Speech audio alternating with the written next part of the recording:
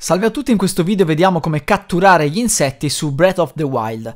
Catturare gli insetti è essenziale non solo per avere più ingredienti nel nostro inventario, ma anche per completare alcune missioni. Quindi vediamo come fare.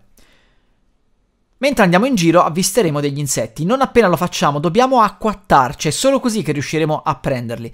Quindi ci muoviamo verso di loro e poi li prendiamo. In questo modo. Quindi ancora, prendo anche questa cavalletta. Pian piano, ed ecco fatto.